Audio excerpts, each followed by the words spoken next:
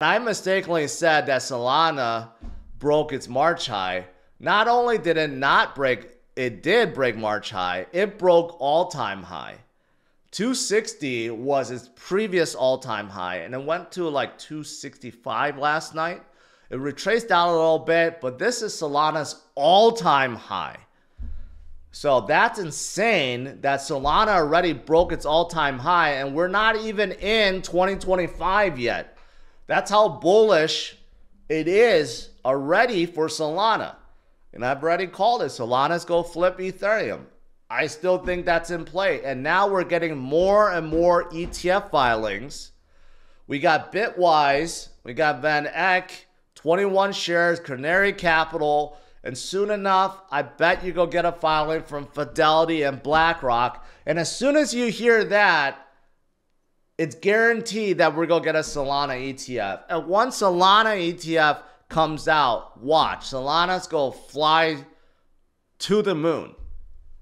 You know it's going to happen. Institutions want it to happen.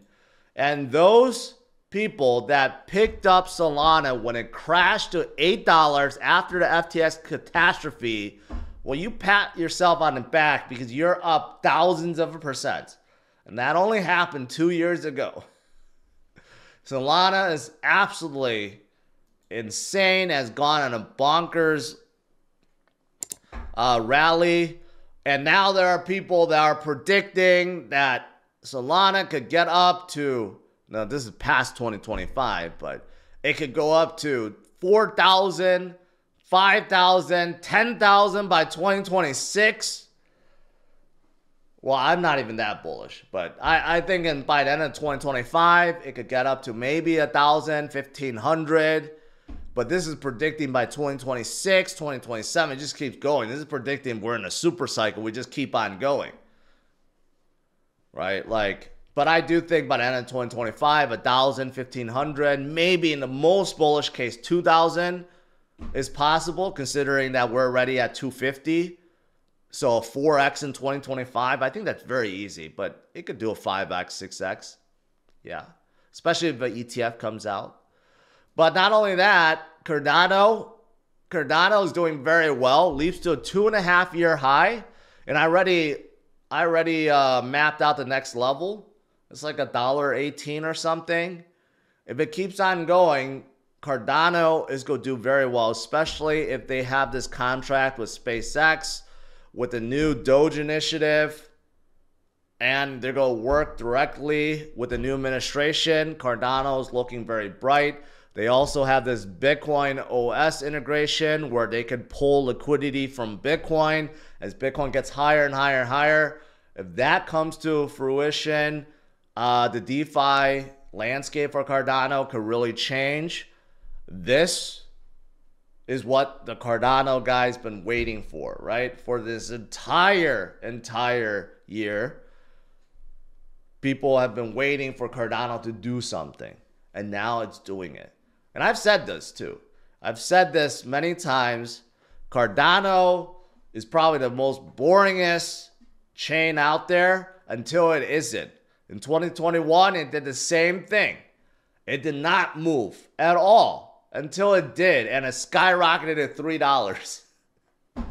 And now it's doing the same thing. Is it going to skyrocket right up to $3 and beyond? It could. That's exactly what it did in 2021. But this time around, there's actually things to look forward to. And even their Memecoins snack, I just checked yesterday, went up to 250 million already. It's crazy. So there's a lot of enthusiasm over that. My favorite crypto of all time, XRP. I alone have the most educational video ever created. If you search, no one else has a copy besides me. XRP is rocking up to the moon. And, you know, they have a relationship now with Cardano, with Stellar, and they're going to do an IPO. They're going to come out the stablecoin. And as soon as Gary Gensler is gone, their lawsuits are going to be over. They're going to be sitting pretty. They got mountain loads of cash. They're just going to like dominate the world. So that's why they're going to go to the moon. And I've been trading them as well. I've been my most traded crypto is XRP right now because they actually have the most movement right now. You know, Peanut was supposed to be like the new thing. There's a new one now called Chill Guy. Never even heard of it. There's more holders for this than Peanut already. So you got all these random memes that's popping up, and this is why Solana is doing so well. You just got like a whole bunch of stuff coming out every single day. But you got to be careful, right? A lot of people ape into like random memes expecting to be a millionaire overnight.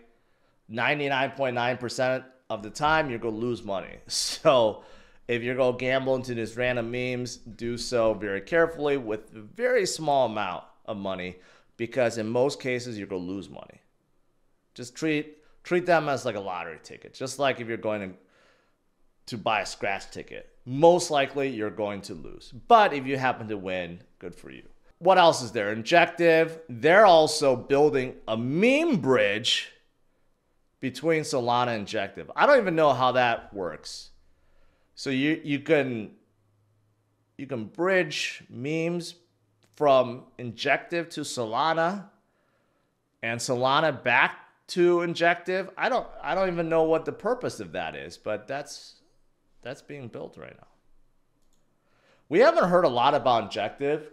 We do hear about a lot of like random L1s being pumped. I have not seen.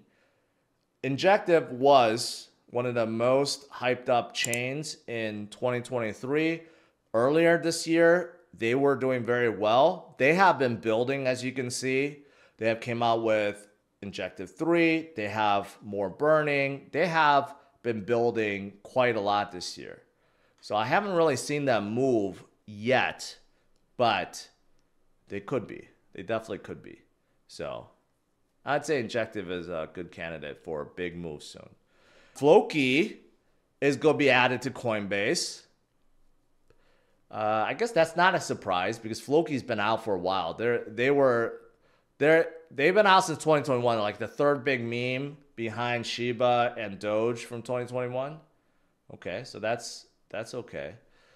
Bonk, near all-time highs, 24-hour volume on Coinbase exceeds that for XRP and Solana. Bonk, you know, every time I was talking earlier, every time I trade Bonk, personal story, nothing really against Bonk, but every time I trade Bonk, I lose shitloads of money.